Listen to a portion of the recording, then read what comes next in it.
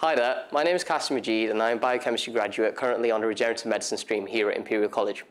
I was attracted to this programme as it allows you to explore the development of novel therapies for diseases affecting either the lung or the heart, which can often be fatal. I've had a long-standing interest in repairing organs and systems which do not naturally repair themselves at a sufficient level, such as the heart, and therefore have elected to specialise in the regenerative medicine stream.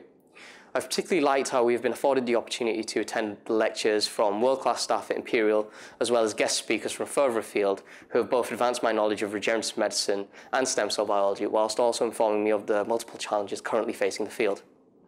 Furthermore, I found that all the stream leaders have been incredibly welcoming, and following the completion of this programme, I intend to complete a PhD, and I found that the skills obtained throughout this year have prepared me in the best possible way for a career in academia.